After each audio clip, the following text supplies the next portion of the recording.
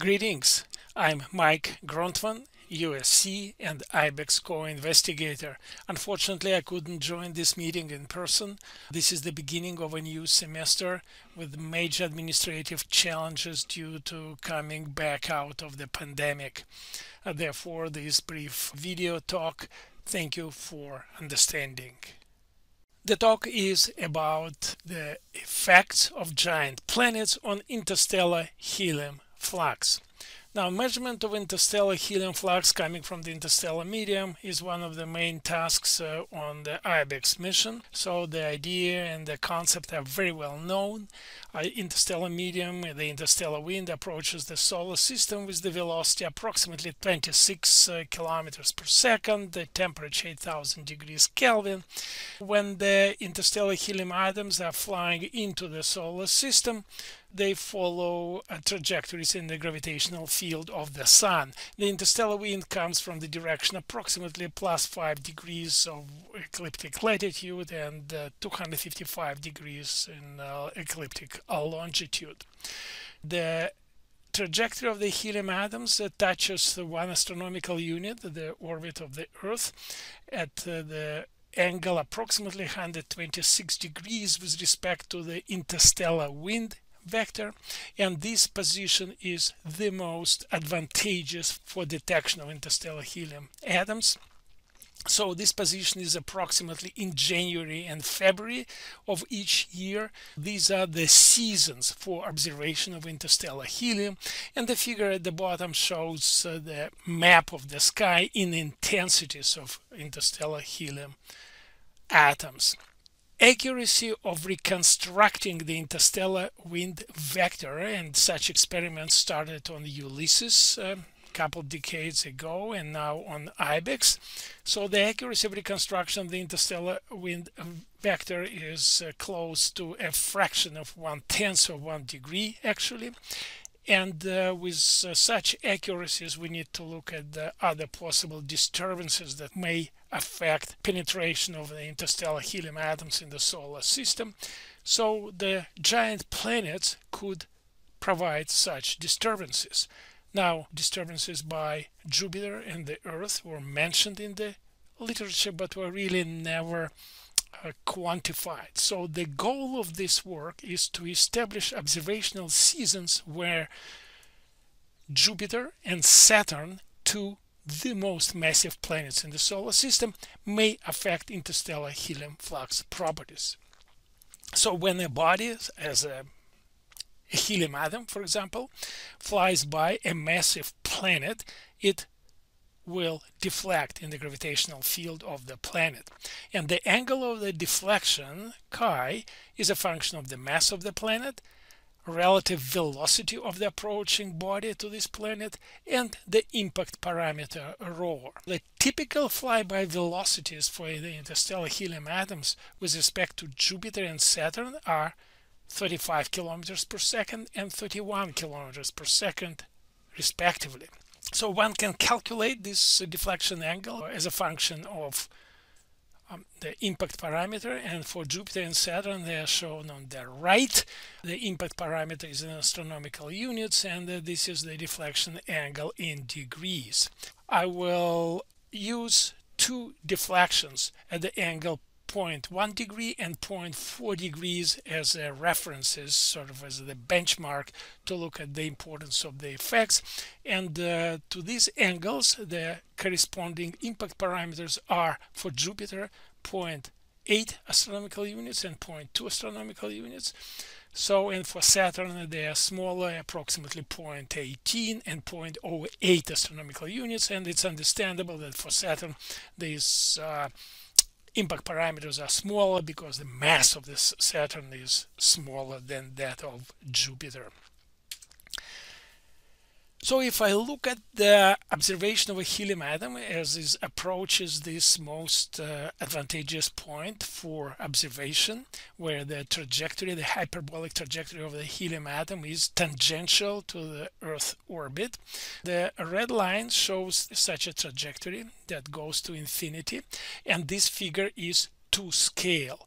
This is the Jupiter's orbit around 5 astronomical units, and this is the Saturn's orbit on the left, close to 10 astronomical units.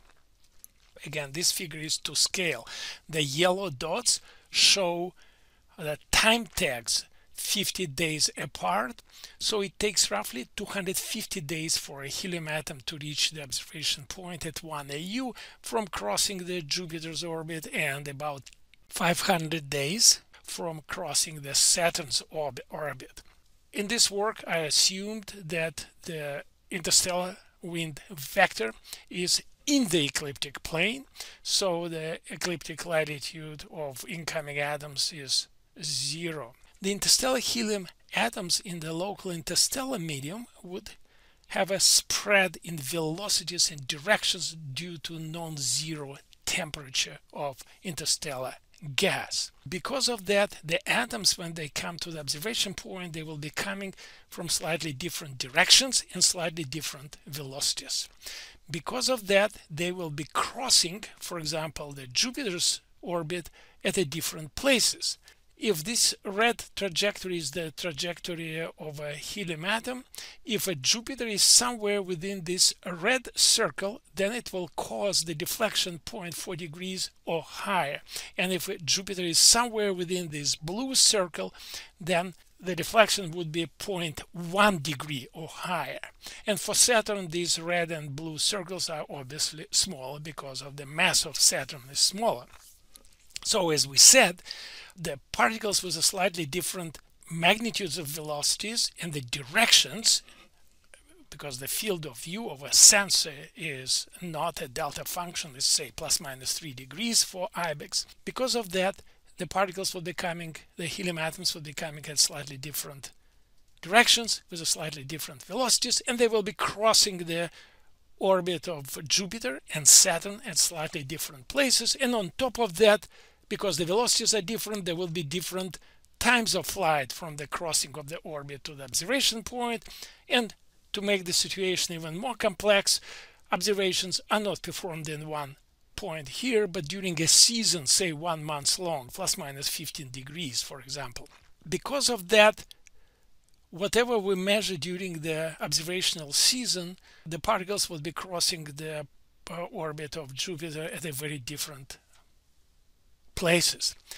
I found it very convenient, rather than to consider where exactly the crossing occurred here, to reduce everything to the following. So if I detect a helium atom with a certain velocity coming from a certain direction at a certain point at the orbit of the Earth, then I ask myself a question: where was the Jupiter during that moment of time, the moment of time of detection? So I'm accounting for the time of flight from the orbit. And for this nominal trajectory of the helium atoms, Jupiter would be just right here.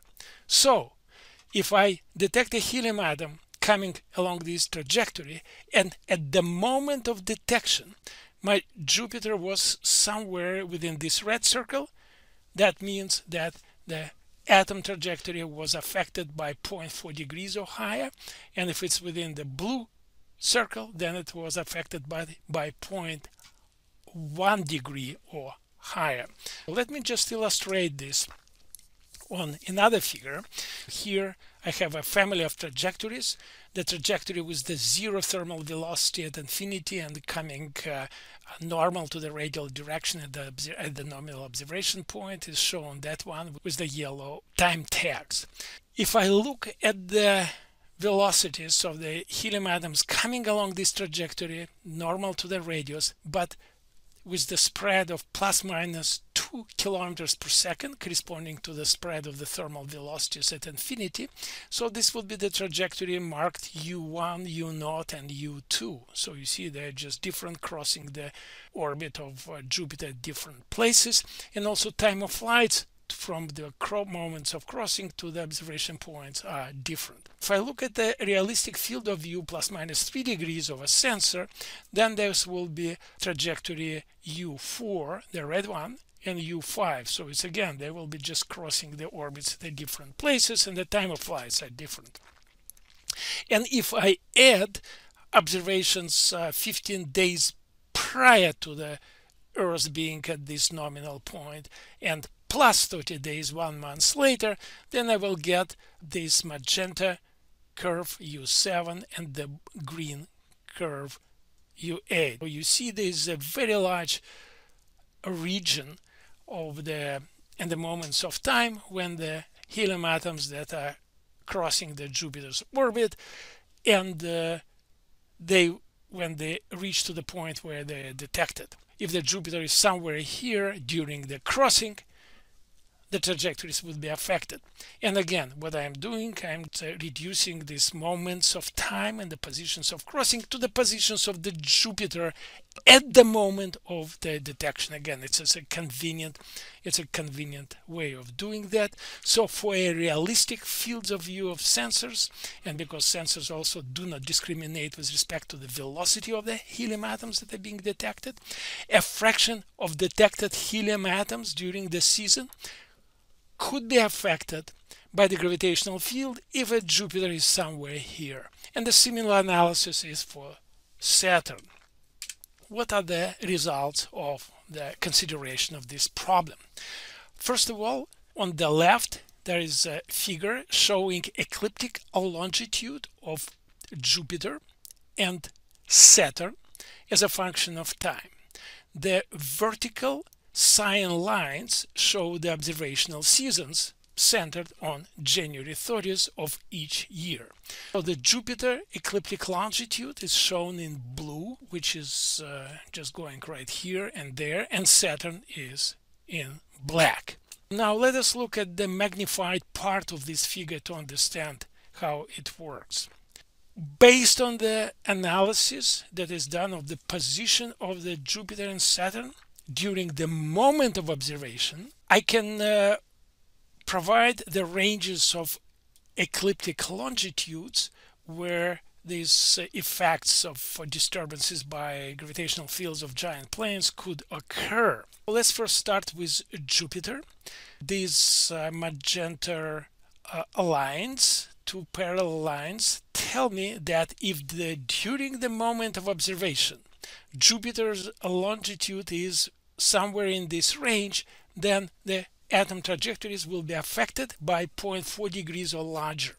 The red lines correspond to 0.1 degree or larger, so it's obviously the larger range of ecliptic longitudes, and the green lines correspond to the addition of plus minus 15 or 20 days with respect to this nominal trajectory of helium that's corresponding to the entire season. So basically, if Jupiter is somewhere within these green lines, it would affect trajectories of some helium atoms detected during the observational season. Let me mention that for Saturn, I put only one curve, not to crowd too much this figure.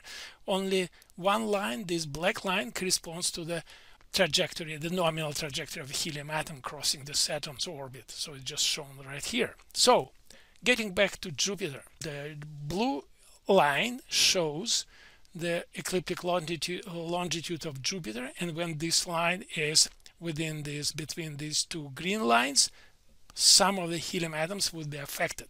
During the observational season of 2019, there was the effect should occur, and during the observational season of 2020, effect should also occur, but to a smaller extent.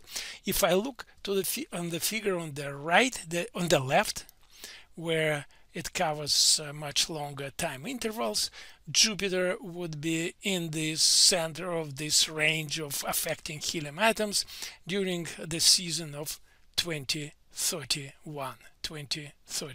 So it's 2019, 2020, and 2031. For Saturn, this Saturn is the black line.